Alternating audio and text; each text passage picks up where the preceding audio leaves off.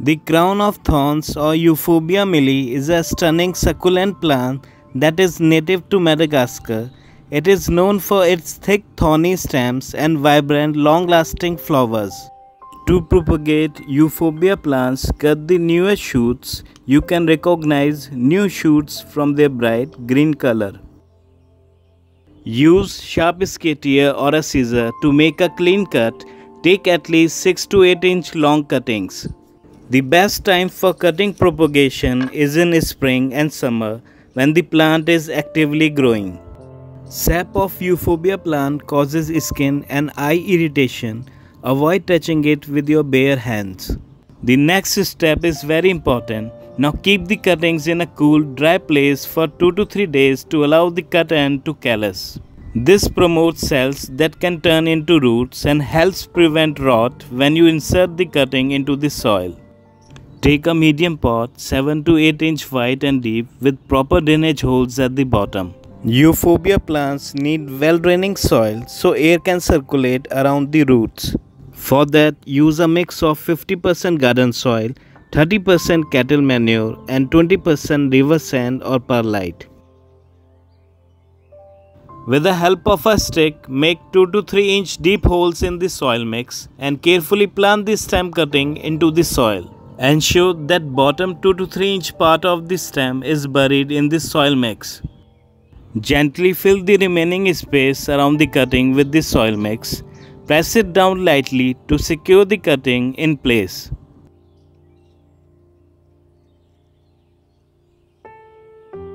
Plant all cuttings in the same manner. Propagation of crown of thorns is a rewarding and relatively simple process.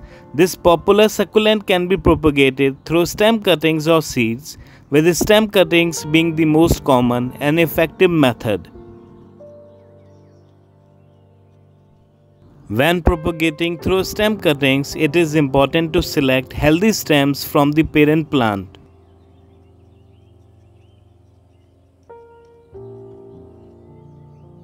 After planting, lightly water the cuttings. It is important to water the cuttings sparingly to avoid overwatering, which can lead to rotting. Look for a location that receives bright light but is out of direct sunlight. Place the pot in this location and let it root for 3 to 4 weeks.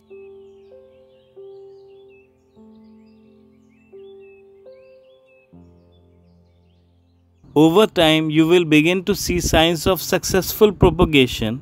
New growth and buds will emerge from the stem cutting, indicating that it has successfully established itself. From now onwards, place the pot in a spot that gets 4 to 6 hours of direct sunlight. Even if this isn't possible in your case, aim to give the plants as much sunlight as possible.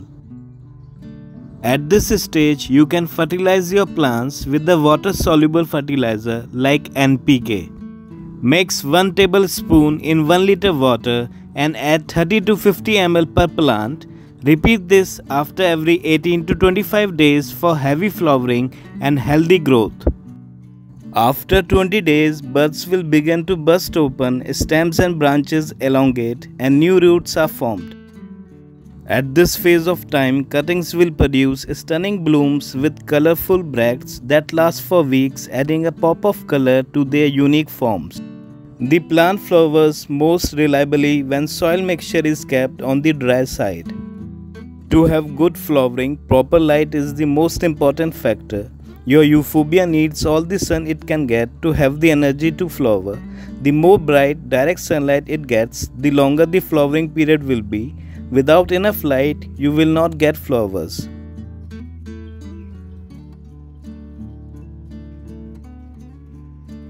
At this stage, you can plant it in a larger pot or plant it outdoors in moderate climate.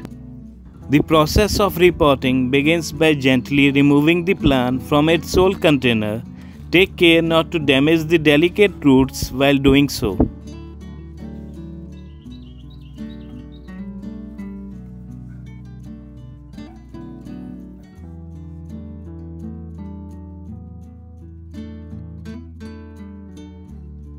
Select a pot that looks to be appropriately sized for your plant. Most importantly, choose a pot with lots of holes in the bottom so that it drains quickly. Place a 1 to 2 inch layer of gravel or broken terracotta in the bottom of the pot to prevent the drainage holes from getting clogged up with the soil. Fill the remainder of the pot with cactus soil mix or make your own mix by adding 50% garden soil, 30% cattle manure and 20% river sand. Create a hole in the soil mix. Place the plant's root ball into the hole and cover the root ball completely with the soil mixture. Crown of Thorns prefers well-draining soil that mimics its natural habitat. A mix of sand and a good quality potting mix works best for this plant.